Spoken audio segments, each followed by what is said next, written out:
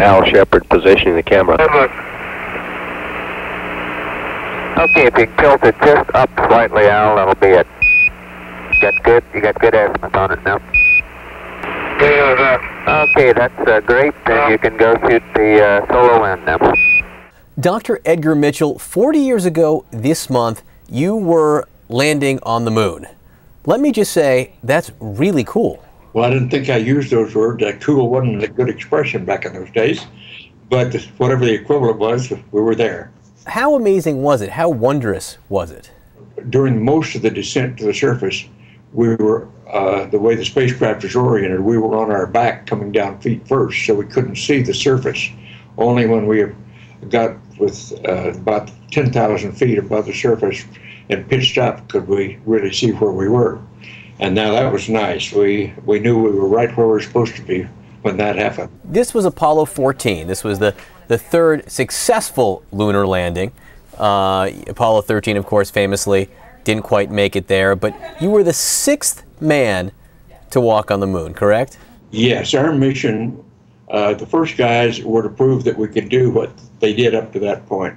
Our mission was to start doing science on the moon, which is what Apollo 13 was supposed to do, but they didn't make it. So it was a science mission, but also sort of an Olympic sports mission, too. Turned it into that at the last minute, that's correct. What many people remember, of course, is Alan Shepard hitting the golf balls into space. Unfortunately, the suit is so stiff I can't do this with two hands, but I'm going to try a little sand trap shot here. Miles and miles and miles. But you had some fun, too. This is the greatest javelin throw of the century. See if it is. Oh, Lefty himself, outstanding! He hit his golf ball, and after 3 whacks at it, and using makeshift equipment, and I threw a javelin using the staff from a solar wind experiment, and that was the first Lunar Olympics. Right in the middle of the crater, stabilized. Wasn't bad at all. Beautiful. Shepard gets credit for a pretty far drive out there in space, but your javelin toss actually went further? By about 4 inches, yes, and we have the picture to prove where it went, and we have a picture of the javelin and the golf ball right behind it. And that was fun, our fun and games here for the last few minutes before we got into the spacecraft. If they called you up right now and said, you know what, Dr. Mitchell, we need a seasoned veteran like you to go to outer space, would you go? Well, it depends on what the mission was.